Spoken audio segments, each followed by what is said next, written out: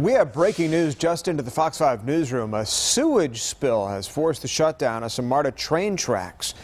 This is a live look from Sky Fox 5, and this is at the Medical Center MARTA station in Sandy Springs near Northside Hospital. MARTA spokesperson Stephanie Fisher says that a construction crew cut a sewer line at a nearby apartment complex, and that sewage has flowed right into the MARTA station. MARTA is now saying it's northbound trains on the southbound lines causing delays in both directions. No word on when this mess will be cleaned up.